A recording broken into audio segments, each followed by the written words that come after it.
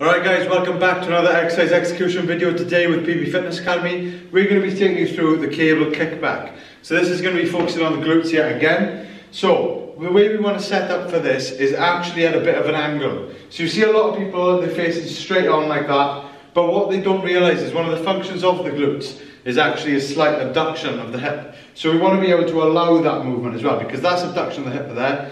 We want to be able to allow that movement slightly. So you want to set up kind of not at a 45-degree angle, but just at a slight angle, so you're not directly straight on, okay? So we'll obviously do one leg at a time here. So you want to create a nice stable base with the non-working leg with a slight bend, so you can allow for stability, and you want to use your other arm to actually hold onto the machine, or both arms to hold onto the machine for support. So depending on how you set up is your preference, what feels better for you. Again, that's completely independent on how you prefer to do this exercise.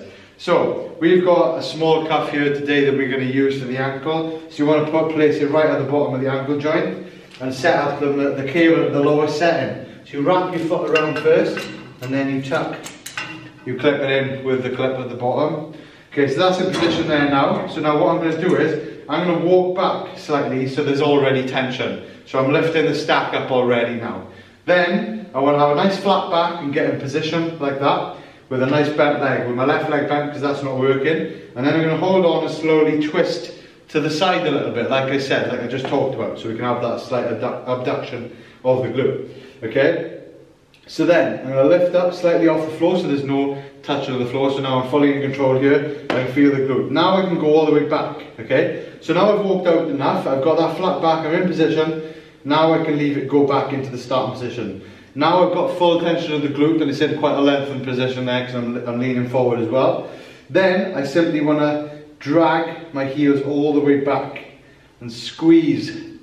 And again, like I just talked about, to get that peak contraction, you want to be on the side slightly. So you don't want to be straight on like this. You don't want to be going back like that.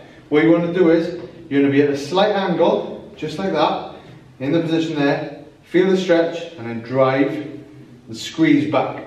So you can see with the way my foot is now, it's at about a 30-degree angle, okay? So then slow on the way back down, feel the stretch in the lengthened range, and then drive back. Slow on the way back down, slight bend in the knee throughout, feel the stretch, and then drive back.